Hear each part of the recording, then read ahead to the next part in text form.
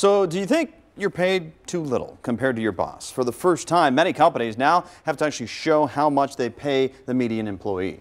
And we found the leaders of some local companies make 100 times more. Evan Millward is on your side with the ways that you can close that gap.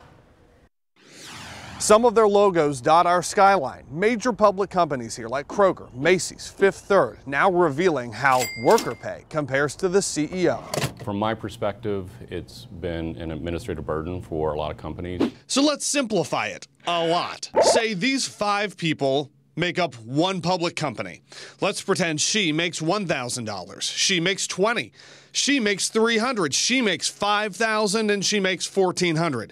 The median employee is this one, making $1,000. It's not an average, it's the middle. That's the number that people didn't have before. Shane Starkey is the partner in charge at downtown's Thompson Hine law firm. He helped about 20 companies figure this out this year. On Fountain Square, do you ever want to know what your coworkers make? Not really, no. Why is that?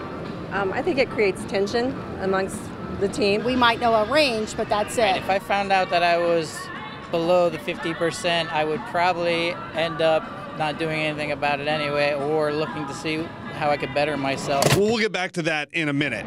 The other new number companies have to give this year is a CEO pay ratio. What does that mean? Let's go back to our pretend company. Say its CEO makes $100,000. That company's pay ratio would be 100 to 1. No one told us what the right ratio is. I don't know if 100 to 1 is good or bad, right? Here's how some big local companies break down. Middletown's AK Steel had a ratio of 150 to 1.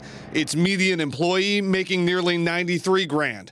Macy's ratio is 806 to 1. The median employee there made just shy of $14,000. That's the highest ratio in our area, in fact. Macy's sent us this statement quoting, "Macy's compensation program is designed to motivate employees at all levels to perform."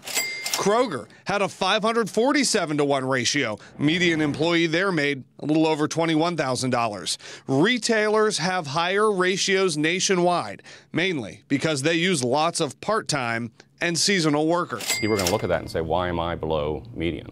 Someone needs to explain this to me. So we ask an expert. My name is Jessica Wright. I'm the Director of Employer Engagement with Cincinnati Works. She says there's no use in being mad about learning you're in the bottom half of pay unless you do something. I think they should go to their employer and speak with them and ask them, what do I need to do, or how can I get there?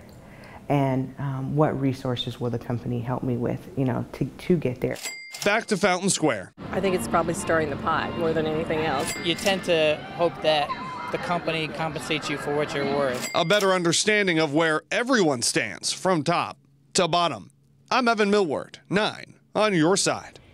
Right now in the WCPO mobile app and on WCPO.com, find your company's average pay and the executive ratio, and read why companies now have to calculate this.